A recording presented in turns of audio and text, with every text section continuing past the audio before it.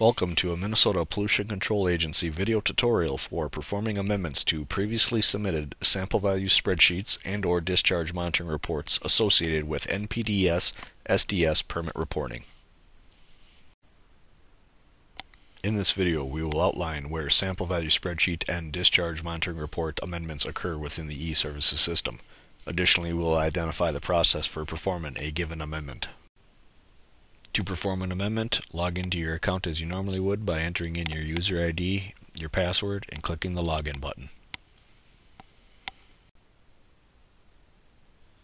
To perform a sample values or DMR amendment, navigate to your DMRs as you normally would by clicking on the Discharge Monitoring Report link. Please note that sample values and DMRs cannot be amended through the My Services Submitted grouping on the My Workspace page. Select the appropriate facility that requires the amendment and click the Continue button. Select the appropriate permit selection and click Continue. Amendments will be made within the Manage DMR Services screen. Specifically, sample values and operational spreadsheets will be amended within the Submitted Sample Values spreadsheet grouping by submitting a spreadsheet in the Resubmit spreadsheet column. DMRs will be amended within the Submitted DMRs grouping, either by amending the DMR online through the Amend DMR online option or by resubmitting a spreadsheet through the Resubmit DMR spreadsheet option. First, we'll discuss a couple of considerations for the sample values and operational spreadsheet amendments. How you will complete your sample values or operational spreadsheet amendment will depend on the file organization of your previously submitted spreadsheets. If you have the spreadsheet file you want to amend filed or saved to a known location on your computer, you will locate and open the file, make applicable amendments, and save the file to capture the amendments. If you do not have the sample values or operational spreadsheet file you want to amend filed or saved to a known location on your computer, you will download a copy of the previously submitted spreadsheet by clicking on the icon in the Download Submitted Spreadsheet column and saving that file to a known location on your computer. You will then open the file, make applicable amendments, and save the file to capture the amendments. Once you have an amended operational or sample values spreadsheet ready for submittal, click the icon in the Resubmit Spreadsheet column.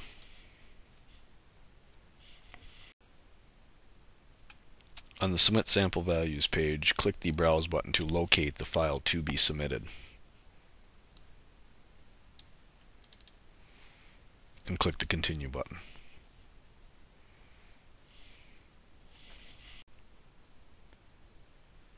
If the amended sample values or operational spreadsheet was successfully submitted, you will be rerouted back to the Manage DMR Services screen. Alternatively, if there are issues with the amended submittal, you will receive an error report on the previous screen. Please address the error report accordingly. Another way to determine if the submittal was received is by viewing the Submittal Date column within the Submitted Sample Values spreadsheet grouping. Please note that the submittal date for the amended spreadsheet will appear and replace the date of the previously submitted spreadsheet. Once you have successfully submitted an amended sample values or operational spreadsheet, submit an amended DMR through the Submitted DMRs grouping. There are multiple ways to submit an amended DMR, and the option you choose will likely depend on your personal preference for routine DMR submittal. For example, within the Available DMRs grouping, DMRs can be submitted using the DMR online entry option or by using the Upload DMR spreadsheet option. Similarly, DMRs can be amended using the Amend DMR online option or by using the Resubmit DMR spreadsheet option. Please note that if you do not see an icon in the Download Submitted Spreadsheet column, that means the DMR was previously submitted via the DMR online entry option.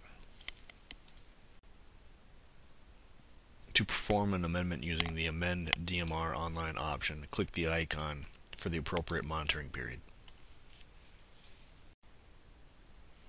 On the DMR data entry page, the DMR will contain data that was previously submitted. To perform the DMR amendment, you can manually edit the data by clicking on the appropriate data field, or you can click the Recalculate button. The Recalculate button utilizes the calculator tool to auto-populate the DMR with data previously submitted during the sample values or operational spreadsheet amendment. I'd like to quickly point out the difference between the Next Station button compared to the Continue button. The Next Station button will allow you to navigate through monitoring stations.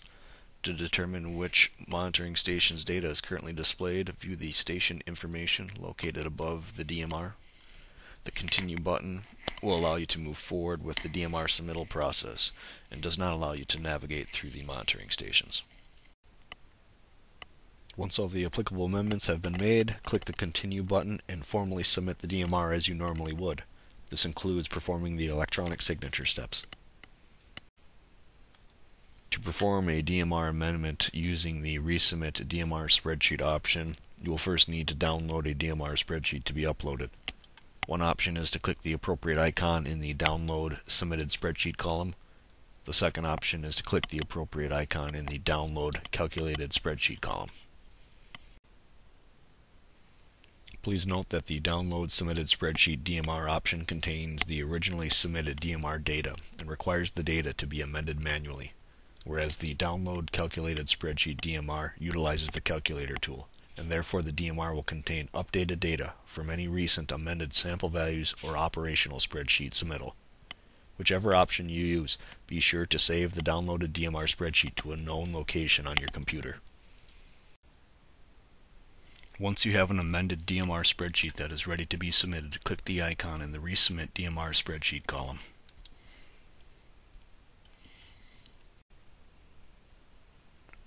On the Submit DMR spreadsheet page, click the Browse button to locate the file to be submitted. Next, you'll click the Continue button to formally submit the DMR as you normally would. This includes performing the electronic signature steps. After you have submitted your DMR using either the Amend DMR Online option or the Resubmit DMR spreadsheet option, you will receive an email confirming the MPCA has received your submittal as you normally would. Additionally, you can review the record within the Copy of Record column or review the date within the Submitted Date column. Note that the date of the amended submittal has replaced the date of the original submittal. Finally, we will be discussing a DMR amendment associated with attachments.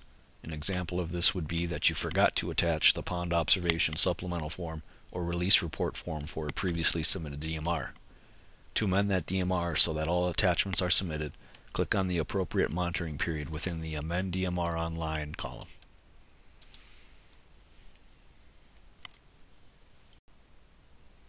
Since data is not being amended, on the DMR data entry page, scroll down to the bottom of the page and click the Continue button.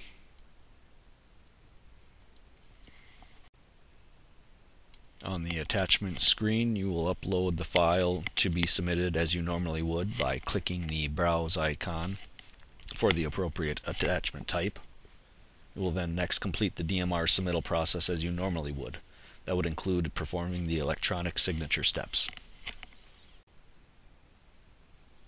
Thank you for watching this video, and if you have any additional questions, please contact your MPCA compliance staff. And a big thanks to John Thomas for making this video possible.